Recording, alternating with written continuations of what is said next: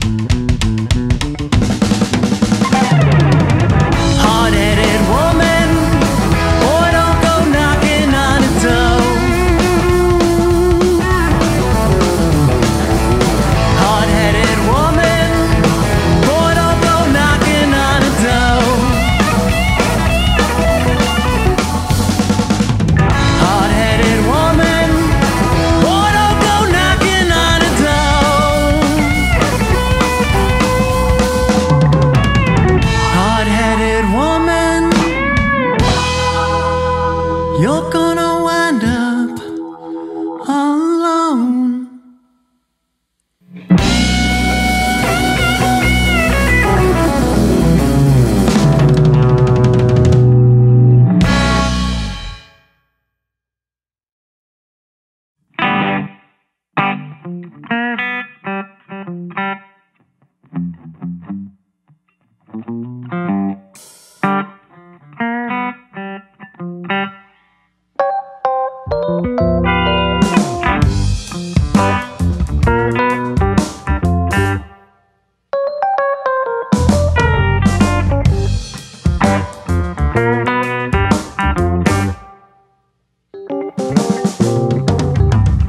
Younger days he was a rambling man, and he went out on the road with his guitar strapped back, a bottle in his hand, and his worn-out traveling coat.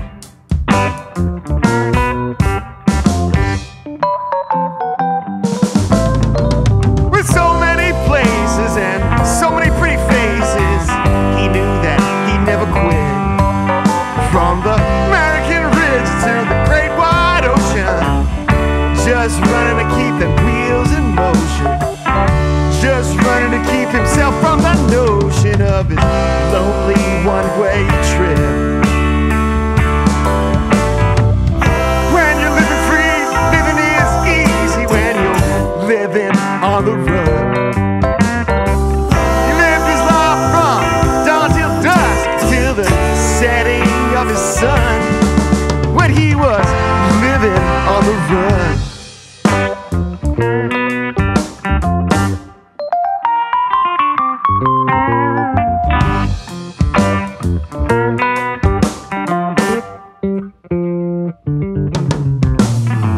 Old lady luck, and he had struck a rut. He was broken, he was a fool, with his powders and pills and his early morning chills. He spent all his money on his tools.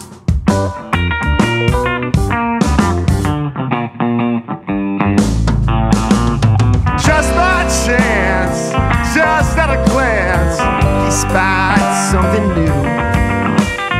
Two blue eyes just as bright as the sky. From that moment he knew why. On that day that family man died, and something different grew.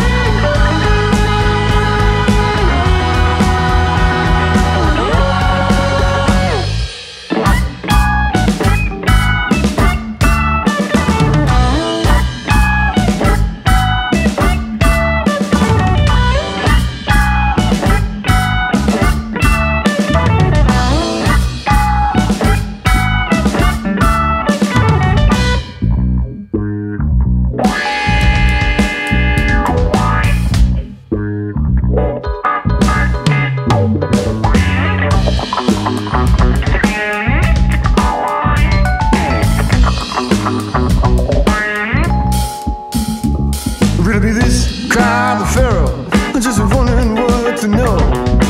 How in arms and love so wide, cup so running full. To the turtle, dove and all the wind, who loved her voice to sing. And fly off to further fetches, not a dance with the twilight's ring.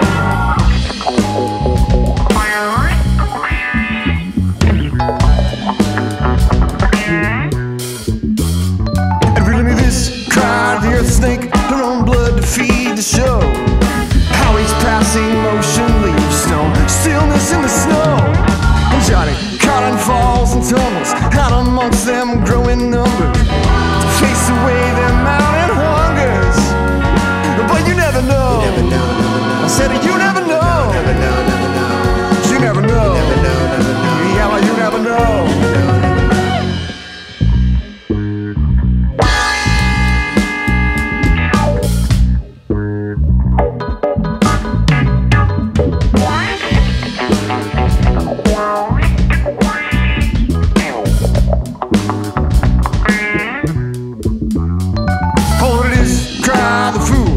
Here's a hollow, empty show. The cards are all made up, and the jack of hearts is blind. Holding players in their play, with the aces holding a hidden sway.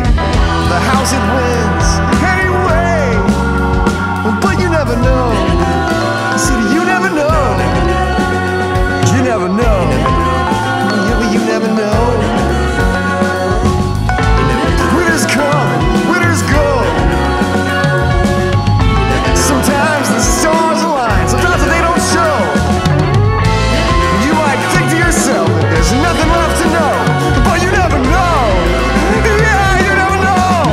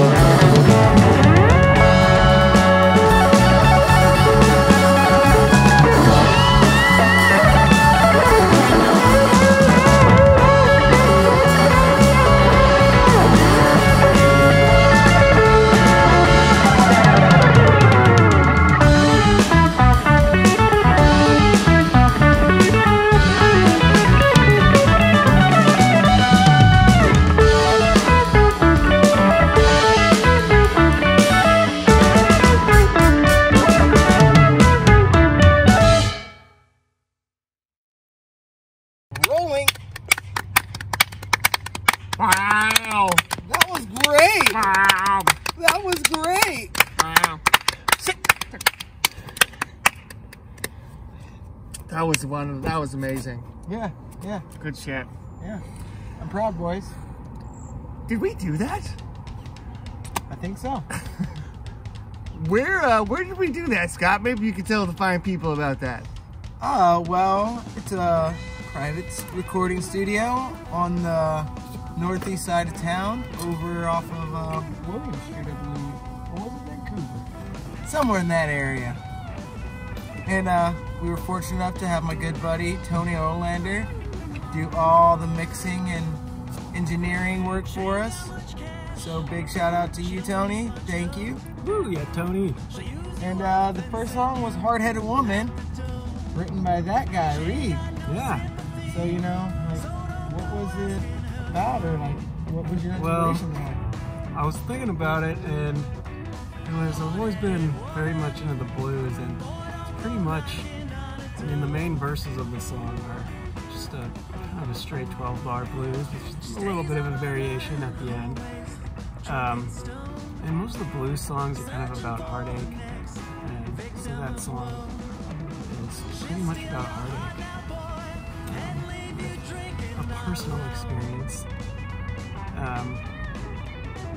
Yeah, but I also wanted to make it, I didn't want to make it like straight ahead blues. I wanted to make it a little bit more jammy, a little bit more psychedelic, a little bit more to my style. Yeah. So I had Or Reed, like, you gotta have a bass solo in there. yeah. It's not a Reed song without a bass solo. That was kind of cool when we were recording that, because it's like a big kind of like jam situation, but at the same time it's like studio, which is kind of different. You know what I'm saying? Yeah, it was like a live recording. It was much more, this recording was a much more live recording than the last time we did it, which felt like a little bit more broken Yeah. down. But correct me if I'm wrong, we also like, we had a couple like riffs. We at least like planned out some of it. Yeah. We're like, well, this is how this beginning riff goes, you know. This beginning part like opens, and then we had like a certain number of hits and a certain number. Yeah. Like roughly planned. Was that one, do you remember, did we have the metronome on the whole time there? Yep. It did. 200 from beginning to end. Even through the jam part there? 200 the whole time. That was almost a one take. Right. But like the solos were live. Yeah. And like that was like all one, most of the entire take is just one take there. Mm-hmm. There's a couple punches patches and that I things. did, but not too many. Pretty much it just all one straight run through. Yeah. There's always a couple guitar fucking fuck ups. I mean, he also doubled some parts later, you know. And some other stuff like that. Yeah. It was a really fun time in the studio. It was cool. Yeah, Tony did a great job. If you're interested in the studio, you can let us know and we can connect you. It doesn't currently have a name. Nameless. But our buddy Tony, Tony did a great job. Tony used to be in a band with Scot. Bamboozle. But we also got my buddy Jack Yaguda to do the mastering. And he did a great job. Really kind of made it all, everything shine. Really come together. It was a long process. We did these recordings back in November, and it's been a long time kind of going back and forth and like really kind of working on them. And we got a couple more, you know, we're doing like 7 more tunes are going to be form this entire like 10 song long album. So this is just the first 3 songs of like a 10 song series. But we have already recorded 5 other ones. Yeah, 5 others, because then there's 8. Yeah, so we've got 8 total recording. We got just like 2 more we're gonna go to the studio and do, but there's always a couple more little bits. But hopefully before the end of the year, we have this entire 10-song album recorded. Stay tuned for that. But yeah, the second song is "Living on the Run," which is very much, you know, very much a love song in many ways, which is kind of rare, at least with this band. We don't have very many songs about love. But very much wrote it for my girlfriend, but of course it's actually really a song about me, classically. Love you, Emily. But he can only talk about himself still. Something like that going on. No, but really it's the story of a person who has decided or who wants to kind of have a certain lifestyle, rambling, being out there, you know, meeting different people, and having kind of a loose, open relationship, finding someone or something, and feeling a little lost, and then kind of finding someone or something that kind of seems more important than just kind of wandering and fooling around. Yeah. You can say "aww" right there. Aww. Aww. But that one was cool. I remember when we were recording this one, well, we did a bunch of different vocal takes. Tony kept being unsatisfied with the quality of the recording of the vocal. So we did that a bunch of times. But this was one where we turned off the, we like had the click going until a certain point, and then we wanted the jam to kind of be a little more open kind of thing at the end. Which it kind of succeeded in being. Like a live sound. Yeah, a little more like live there at the end. So then we like had him turn it off. And there were a couple times, maybe this was with different songs, but you know, inevitably you're recording once or twice and you're going, and you know, Tony's doing a lot of things in there. The recording engineer is really busy when they're recording. So sometimes they're just sitting there, but sometimes they're busy. And you know, we got certain cues. It's at measure X, Y, Z. You know, measure X, like turn off the click. But you know, it doesn't always go off. Anyway, and yeah, the third song was "Riddle Me This." Let Scott talk about that. Well, starts off with, you know, drums, just playing a funk groove there, and got to do something I've always wanted and put phasers on the drums at the beginning, so that's cool. The song was written by Dylan. And what is the song about? The song is about kind of just like the paradoxes and the questions, the kind of conundrums of life. And like kind of some of the bummers, you know. The song asks the questions in a kind of more poetical way, but it kind of asks, you know, why do beautiful things die? Can you live on Earth, and can you live your life and not cause harm to other creatures? Is it possible? And third, is there any purpose at all, really? What are we all doing? Are kind of my generalized versions of kind of what each of those little verses is kind of talking about. And the answer is, you never know. Who doesn't know? Yeah, right. You And never the chorus, yeah. And the chorus is you don't know. You never know. Right. So it's just kind of, yeah. And it's funky. Well, that one was a lot of fun to record because there are these very specific parts to everything has these little details, you know. And we did most of this one with the click, actually. I think you're right. Until the last jam. But the version that we released is one entire take. Yeah, one complete 12-minute take. 12-minute take from beginning to end. And it was, yeah, it wasn't the first take, but we were really in the moment when we got that one and nailed it, I think. I hope you guys think so too. I'm very proud of this one because it's like just very tight and crisp, and then it just is like squishy for the jam, you know, just nice and squishy and like make you do the rubber knee walk. It's hard to get like a 12-minute jam song like good in the studio because you know there's so many parts of it that need to be like right, you know. I mean, you want all the lyrics and all the chorus and all the song part to be right, but then you also want the jam part to like be interesting, you know. So this one, you know, we thought it was good. And there were a couple just little things we had to like go in and tweak, and like, but basically to be like, well, this is the version that has the best parts, and are the parts that we don't like about it, are those fixable enough that we can continue to work with this version of the song that, yeah, that is the one that we think is something special to it, or was emotional, or had like, you know, the feeling. It had the vibe. It caught the vibe that we're going for, you know, and like helps push the message of the lyrics forward. So we're definitely really happy with that. Yeah. It definitely took the longest out of all the three. It was the most involved, but I had a fun time doing it. Yeah. It's nice to be able to get a longer kind of song on there that's a studio recording, studio quality, everything like. We spent a lot of time like shaping, like you know, recording engineer. Tony spent a lot of time like in the solos, you know, you kind of shape the solos, you make, you know, a lot of things happen live, you know, but at the same time there's a lot of like craft that goes on to just keeping a really high degree of studio quality throughout the entire kind of 12-minute thing. Making it sound like it goes somewhere and does something, and like ends somewhere differently than we began, at least texturally, sonically.